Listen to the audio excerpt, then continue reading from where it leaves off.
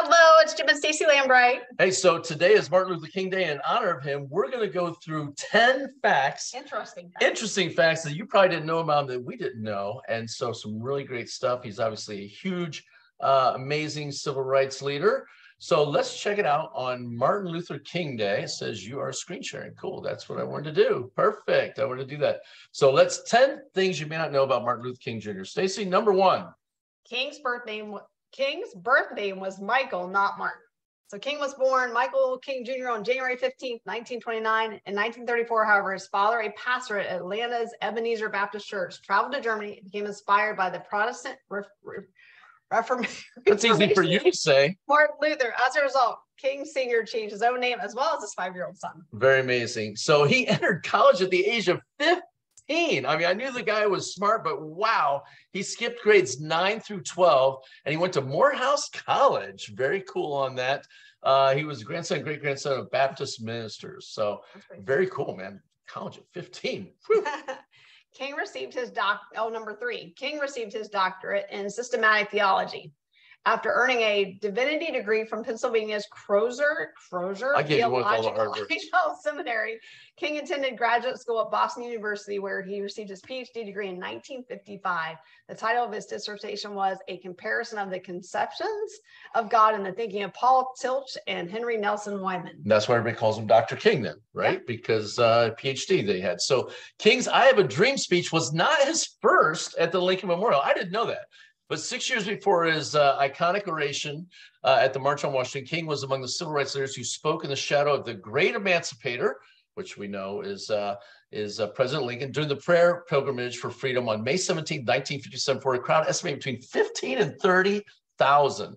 Delivered his first national speech on the topic of voting rights. His speech, in which he urged America to give us the ballot, drew strong reviews and positioned him at the forefront of the civil rights leadership. Very cool. Number 5. King was in prison nearly 30 times. 30. According to the King Center, the civil rights leader went to jail 29 times. He was arrested for acts of civil disobedience and trumped up charges, such as when he was jailed in Montgomery, Alabama in 1956 for driving 30 miles per hour in a 25-mile-per-hour zone. You'd have been in jail 100 times with that. That's ridiculous that they did that. But amazing, he kept persevering even after all that persecution. Number 6, King narrowly escaped an assassination attempt a decade before his death. I did not know this, right? We all know, of course, that he was murdered. On September 20, 1958, King was in Harlem signing copies of his new book, Stride Toward Freedom, in Blumstein's department store when he was approached by Isola Ware Curry. It's a woman.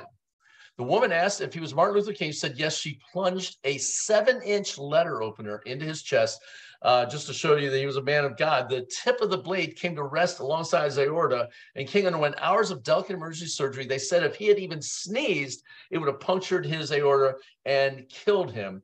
How amazing was that? But here's the amazing part.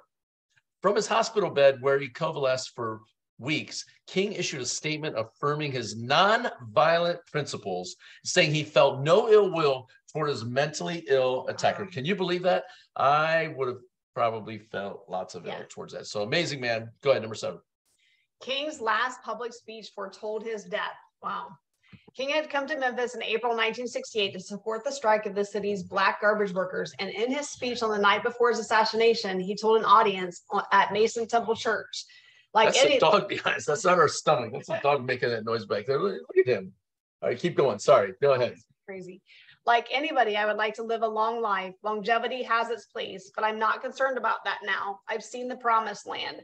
I may not get there with you, but I want you to know tonight that we as people will get to the promised land. And I'm happy tonight. I'm not worried about anything. I'm not fearing any man. My eyes have already seen the glory of the coming of the Lord. Wow. Amazing, right? The night before it. So number 8, members of King's family did not believe James Earl Ray acted alone, right? So Ray was a career criminal. He pled guilty to King's assassination, but later recanted. King's son Dexter met publicly with Ray in 1997 and argued for the case to be reopened.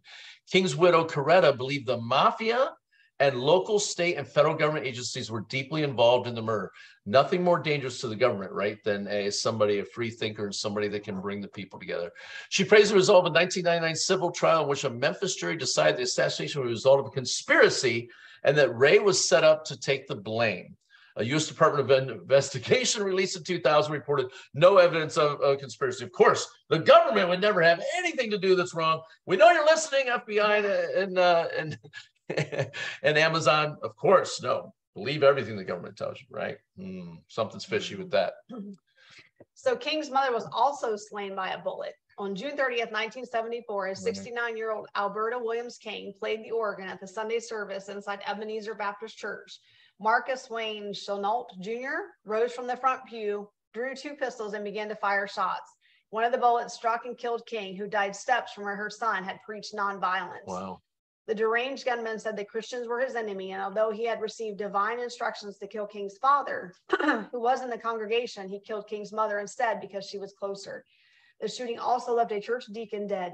Chenault received a death penalty sentence that was later changed to life imprisonment in part due to King's family's opposition to the capital punishment. Once again, they're granting mercy to people that did that. So number 10, and we'll wrap up with this. George Washington, Abraham Lincoln, and Cesar Chavez are the only other Americans to have had their birthdays observed as a national holiday. And actually in 1983, it was President Ronald Reagan. He signed a bill that created a federal holiday to honor King. And well done, well deserved, well earned, it should be. The holiday was first commemorated in 1986 and is celebrated on the 3rd Monday in January, close to the civil rights leader's January 15th birthday.